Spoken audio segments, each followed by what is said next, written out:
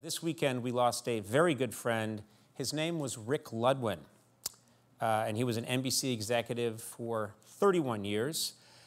He worked with such late-night giants as Johnny Carson, David Letterman, and Lorne Michaels, and he famously fought single-handedly to keep a struggling little show on the air called Seinfeld.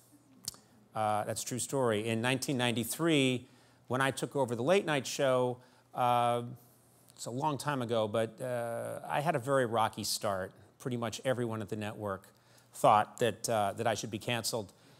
But one executive disagreed, and that was Rick Ludwin.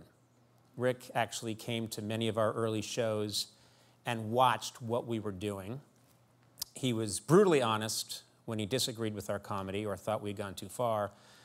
But he also saw that there was a lot of value to what we were trying to do. He was a generous laugher when we had something good.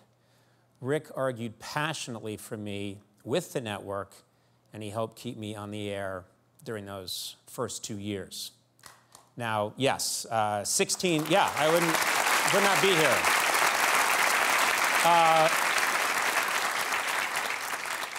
16 years later, during the Tonight Show fiasco, Rick stuck by me, again, even though he was putting his own job at risk.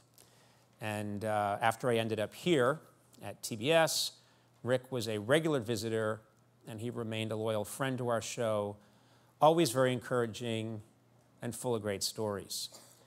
Rick Ludwin loved television, and he loved comedy, and he never lost his enthusiasm for the inspired and the silly. He was one of the most decent and honorable people I've met in my life. We will all miss him terribly. Now, Rick was the kind of person who did so much, but unlike most everybody in show business, Rick didn't go out of his way to try and get credit. So the least I can do for Rick tonight is show a clip from 2009 in which Rick gets a special shout out from a pretty big guest. People just accept when something's a success, and they think it was always a success. Seinfeld struggled. I actually remembered in the early years, it struggled. For 3.5 years, we were very borderline. People at NBC were not excited about the show when we did the pilot, and there was only one guy at NBC who really did like the idea. His name was Rick Ludwin. He was from the Late Night and Specials department, and he's still with NBC, and in fact, he's here tonight. And I would like to introduce him. There's Rick Ludwin right there. That's Rick Ludwin right there.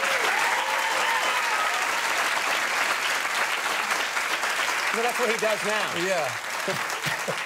His reward for saving Seinfeld and making it all happen is to stand and monitor each one of our shows. But if it wasn't for him, that would be an empty box right now. Well, and it deserves mentioning, we struggled too in the first, well, a little longer than you probably. And Rick Ludwin was one of the people who stepped in and said, I think the show has potential, and he was eventually proven wrong. So thank you, Rick.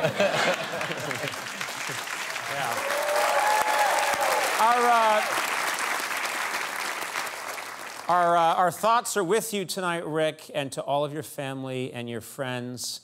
Let's have a big hand for Mr. Rick Ludwin.